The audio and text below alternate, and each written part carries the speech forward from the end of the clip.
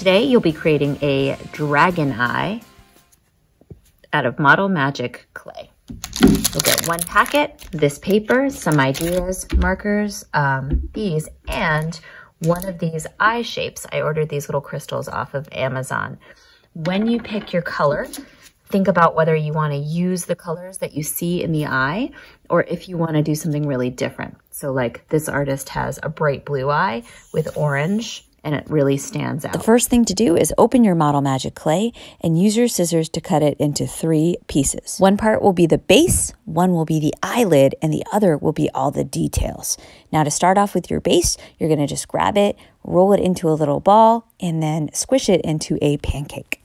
Use this little paper to help you with the size and the shape, unless you decide you want it to be like a triangle or something like one of these.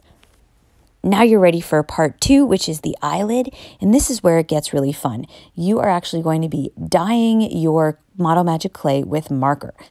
You make a flat pancake and color both sides with any color marker. Then twist, pull, and mix that clay together until the color gets worked in. Some people like to keep it kind of marbly. That looks beautiful. Some people like to keep going until it's all one smooth color, but you can see it's not as dark as the marker. So red will end up being more like light red, orange will be light orange, black will end up like gray. You get the idea. Now take that color that you made, spread it out into a pancake that kind of matches your base, and you're gonna get a pair of scissors and just cut it right down the middle. This is your eyelid.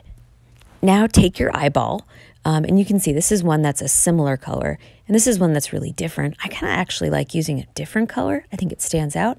Push it onto your base, and you're just gonna put your eyelid on top like this. I'm curving it a little bit. You can spread it out. You can use a stick or a pencil to add little wrinkles around the eye. I actually didn't like that, so I smoothed it out again. But that can make it look really ancient and wise. Once you like the shape, this is part 3. This is where it gets really interesting.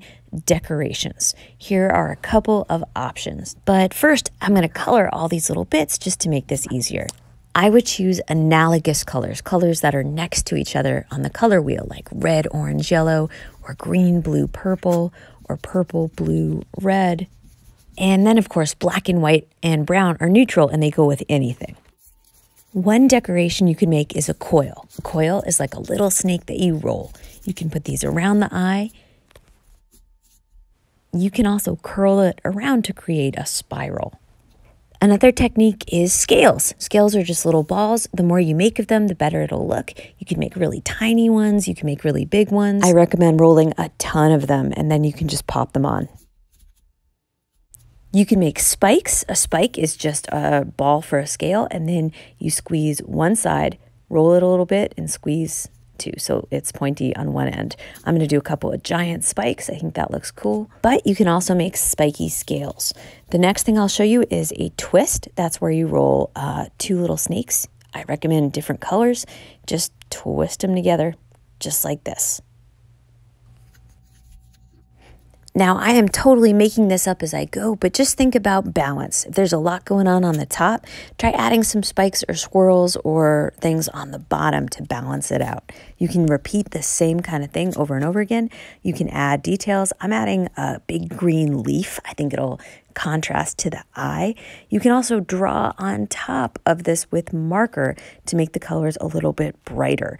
The marker will diffuse. That means it kind of spreads out a little bit as it dries. And you can also use a pencil or a stick to add even more like dots, lines, or textures.